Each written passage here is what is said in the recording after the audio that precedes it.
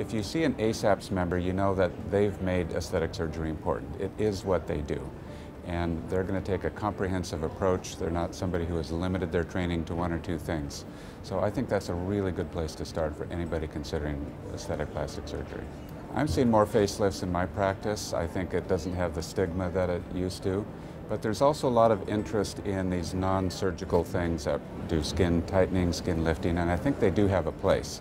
I don't think adding volume by itself will postpone the need for a facelift necessarily, although it's often one of the first manifestations of aging is that loss of volume in the face. So I think you can maintain a youthful look maybe for a little bit longer. I think the big difference between 20 years ago and today with facelifts is the emphasis on 3 dimensions. Thinking about volume restoration, moving the tissues where they need to be to shape the face, and then sort of re-draping the skin rather than pulling on the skin.